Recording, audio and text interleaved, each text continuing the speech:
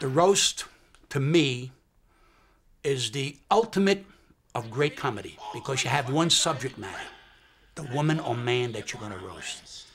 And you gotta know there's gonna be 2 hours where the people getting up there and you're in the championship fight of comedy. You are in the championship fight of comedy. We'll get to you, Milton. As I say this as a friend, the dye in your hair is running. I worked harder on the 5 minutes at the first roast than I did on my act. And then through the roast, you get the confidence, you know. Then you become one of the boys, you know. And you call Jolson Al, you know, that kind of thing. They wanted to have a young guy on the dais, and I jumped at the chance. He was out of rehab like 10 days or something. He was in, you know, he flipped his Viper. I mean, you have to put it in the context of this being a very hot ticket. So my opening joke was, poor Kelsey's been in and out of Betty Ford more times than Gerald Ford.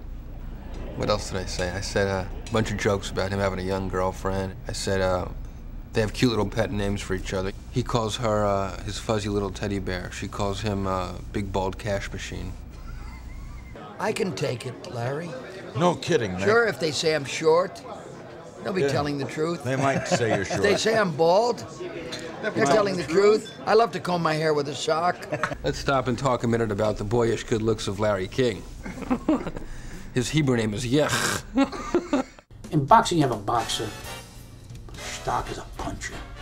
Every round, keeps after you, punching, makes the crowd scream and yell with, wow, what a great fight, what a great, that's a Starker, bomber.